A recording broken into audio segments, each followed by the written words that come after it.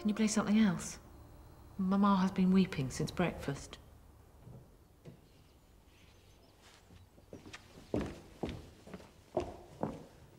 I meant something less mournful, dearest.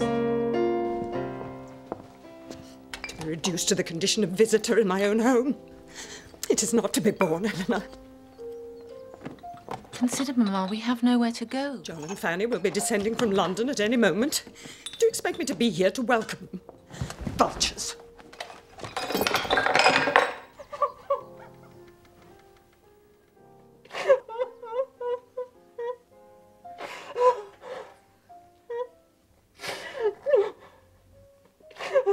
I will start making inquiries for a new house at once.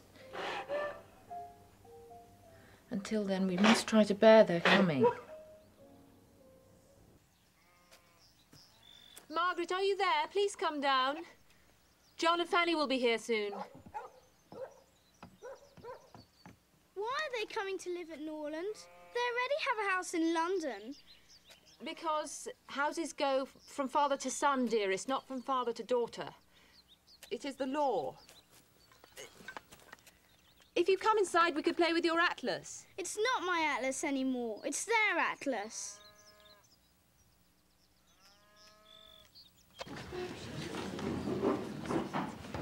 Do sit down. As you know, we are looking for a new home, and when we leave, we shall be able to retain only Thomas and Betsy. We are very sorry to have to leave you all, but we are certain that you will find the new Mrs. Dashwood a fair and generous mistress. My only real concern is how long it will take them to move out.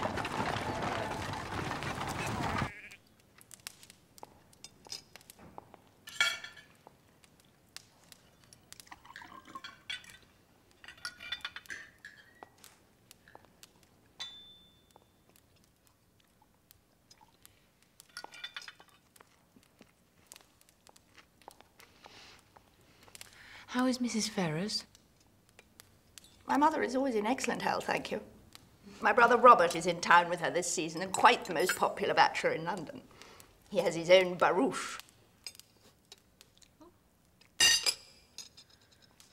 You have two brothers, have you not? Indeed, yes. Edward is the elder, and Mamma quite depends upon him. He's travelling up from Plymouth shortly and will break his journey here.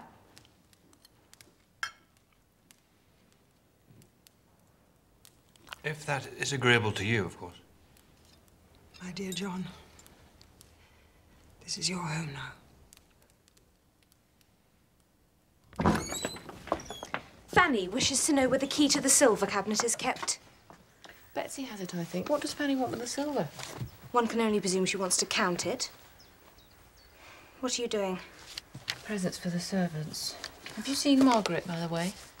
I'm worried about her. She's taken to hiding in the oddest places. Fortunate girl. At least she can escape Fanny, which is more than any of us is able. You do your best. You've not said a word to her for a week. I have. I've said yes and no.